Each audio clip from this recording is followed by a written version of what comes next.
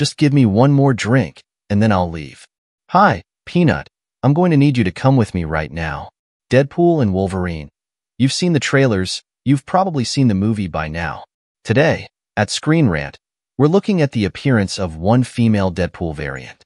No, not Mary Poppins. We're talking Lady Deadpool. The teaser of Lady Deadpool in the Deadpool and Wolverine trailers caused a sensation throughout the fandom. Rumors began immediately swirling about the woman in the suit. Theories of it being Taylor Swift weren't completely unfounded.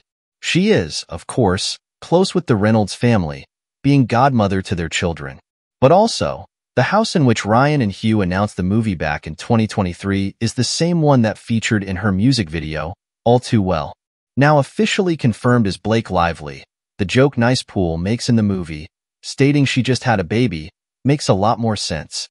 So, other than having the opportunity to bring his wife into the Marvelverse, why else was Lady Deadpool's cameo so prominent in the trailers?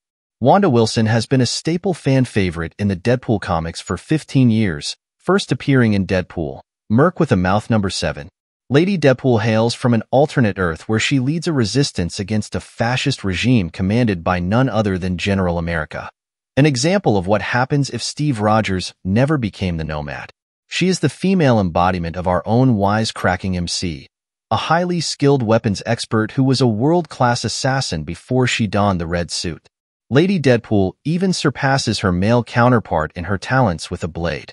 Wanda also has the same strength, athleticism, and fast healing powers, and despite her enticing silhouette, suffers from the same dermatological hellscape as Wade. She even became Lady Deadpool through similar means. Government experiments to create super soldiers. The duo were so similar, in fact, that they gave interdimensional self-incest a brief and thankfully unsuccessful try. Lady Deadpool became a prominent member of the Deadpool Corps, a team consisting of different Deadpool variants across the multiverse, including Kidpool, Dogpool, and Headpool. This ensemble embarks on many wild and often chaotic adventures, as one would expect from a bunch of free-living Deadpools. As Wade teams up with the Corps more often, Wanda comes across as a more responsible member of the team. Not that that's saying much, but she certainly takes on the role of leader in terms of her significance.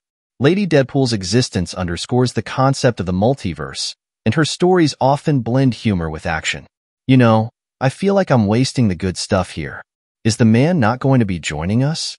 The man, maintaining the unpredictable nature of a Deadpool franchise while adding a tongue-in-cheek call-out around traditional comic book tropes, makes Lady Deadpool a significant figure in the Marvel Universe. Her cameo in Deadpool and Wolverine has the chance to be a thrilling addition for fans. Her rich comic book history combined with Deadpool's potential to shake up the future of the multiverse makes her another character to watch. Or, in true Deadpool fashion, it could just be Wade's meta way of screwing with us. Thanks for tuning in to Movie Recap Pro. See you next time.